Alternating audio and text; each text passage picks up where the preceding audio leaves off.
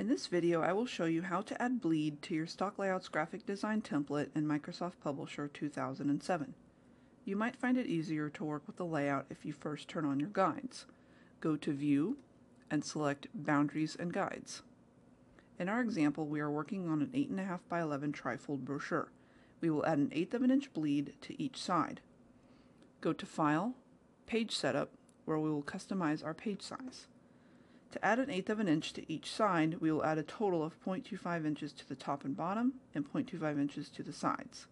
Our document size will be 11.25 by 8.75. We can now begin creating our bleed.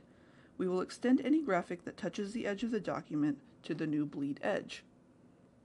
If your graphic is a vector, you can pull the edges out without distorting it. However, if your graphic is a JPEG photograph, you will need to use the crop tool or use a larger image.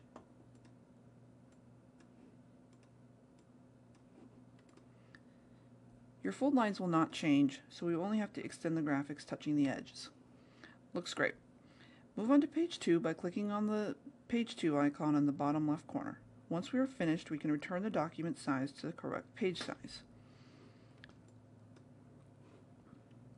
Enter 11 by 8.5 and click OK. You can see here now that we have an 1/8 of an inch beyond the final document size. Now you're ready for professional printing.